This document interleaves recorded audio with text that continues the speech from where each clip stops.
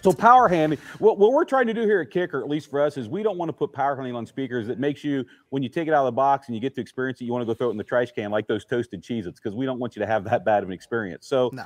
it's always for us, when it comes to rating speakers, we do, I mean, any manufacturer is inclined, we want to put the biggest power handling on a speaker that makes sense, because unfortunately people out there who are buying speakers, all they look at is watts and dollars.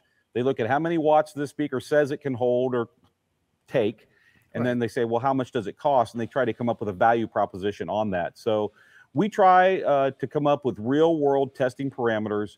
And one of them is, we have, like I said, this brutal, it's a 20 to 80 hertz pink noise test that we run our speakers through. And the RMS rating of our speakers have to pass through that testing before that becomes the RMS rating. And if the speaker won't pass that RMS rating, then for us, it boils down to, we have to roll the power back, so come up with a lower RMS rating and run it through that testing again, or we have to go, okay, is this a material limitation that we could correct and still try to be around the same price point and everything where we're targeting this product to be? So is it a material limitation, or are we really just trying to get too much power into it for what it is? And of course, that becomes a whole engineering marketing discussion where we just keep testing and trying to figure things out.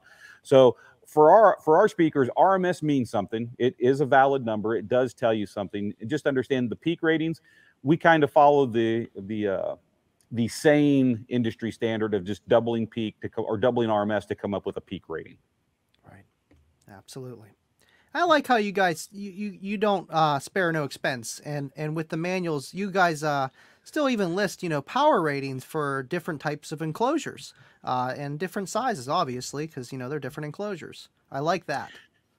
Well, you know, the reason that exists, Andy, the rating on enclosures. So if you go to any, pick out any speaker you want on kicker.com, we actually have a power bar, and there's sealed enclosures and we show a power range, and there's vented enclosures and we show a power range.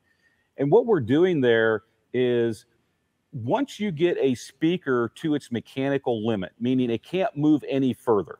So let's say, for example, you got this speaker that's rated at 800 watts RMS, and you put it into this really large ported enclosure because you're trying to accentuate or get a lot of really low bottom end out of it. When you go into that big of an enclosure, the spring or the air spring that's at air volume, which helps control that speaker while it's moving, is very, very big. It's very, very loose. The suspension is very loose. The air spring is very loose. So to get to the mechanical limits of that speaker, it's not going to take 800 watts of power. You're probably going to get to the mechanical limits on that speaker with easily probably 400 to 500 watts of power. So it's not that the voice coil isn't capable of the 500 watt RMS power rating we put on it, but then the other thing you got to look at when it comes to speakers is the voice coil's got to stay together, and the speaker can only move so far. And if you've already moved the speaker, let's just pick a number. If this speaker is designed to move 10 millimeters this way and 10 millimeters this way, and if you move it any further, the surround would break, the spider would break, the tinsel leads would break, because that's all the movement that's designed into the mechanical parts. You can't move any further.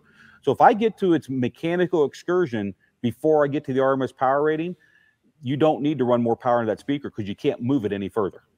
Right. And that's why it's almost going to be like clipping for an amplifier, but clipping for a subwoofer. You're just going to reach the peak. Yeah, it is. It's You're exactly right, Andy. It's mechanical clipping because you've moved the speaker as far as it can go one way. It can't. The only way the speaker could move any further is if something broke.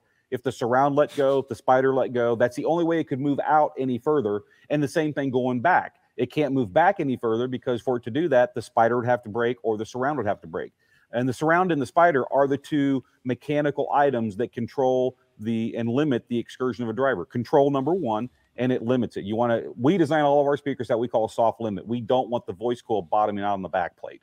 And so we make sure that the woofer has all the travel it needs, but we let the suspension, which is the surround and the spider, control that so that we're not bottoming out on the back plate. We want to prevent that in all of our speaker designs. So that's why we do that on the web page, and you see that range on there is because if it's 500 watt RMS speaker, but you're going to get to full mechanical excursion in this box with 300 watts, we want you to know that's where you should probably stop because you're not going to get any more out of the speaker. Right. You're going to need more power for a sealed enclosure because there's more of that, like, you know, that spring, that acoustical spring inside the enclosure. Exactly.